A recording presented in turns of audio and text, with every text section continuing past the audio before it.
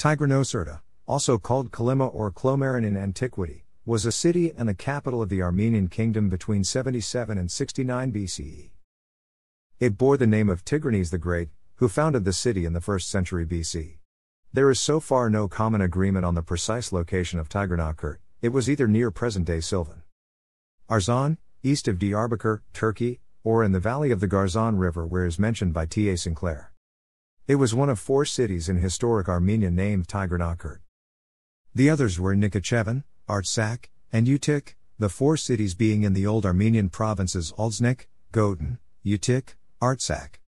To create this city, Tigranes forced many people out of their homes to make up the population. Armenia at this time had expanded east to the Caspian Sea, west to central Cappadocia, and south towards Judea, advancing as far as the regions surrounding what is now the Croix des Chevaliers. The city's markets were filled with traders and merchants doing business from all over the ancient world. Tigranocerta quickly became a very important commercial, as well as cultural center of the Near East. The magnificent theatre that was established by the great king, of which he was an avid devotee, conducted dramas and comedies mostly played by Greek as well as Armenian actors.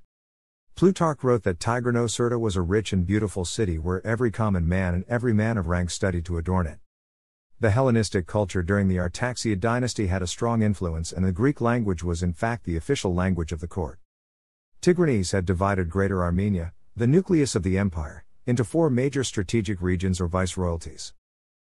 A Roman force under Lucius Licinius Lucullus defeated Tigranes at the Battle of Tigranocerta nearby in 69 BC, and afterwards sacked the city, sending many of the people back to their original homes. After the plunder, which included the destruction of statues and temples, the city was set ablaze.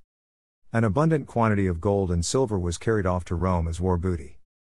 Lucullus took most of the gold and silver from the melted down statues, pots, cups and other valuable metals and precious stones.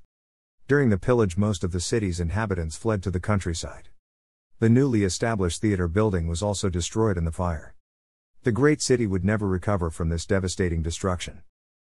During Pompey the Great's conquests of the east, Tigranocerta was retaken briefly by Rome, but was lost when Tigranes the Great was given parts of his kingdom back after his initial surrender to Pompey for the cost of 6,000 talents. It was again taken by the Romans under Corbulo, during the Roman-Parthian War of 58-63. During late antiquity, Tigranokert was commonly referred to as Chlomaron, which was either another name or the name of a more significant settlement near the ancient one. In 587, during the reign of Emperor Maurice, Chlomaron and much of Armenia came under Roman administration after the Romans defeated the Sassanid Persian Empire at the Battle of the Blerathon. During the Ottoman period, Armenians referred to the city of Diyarbakır as Diyarbakır. Thanks for watching.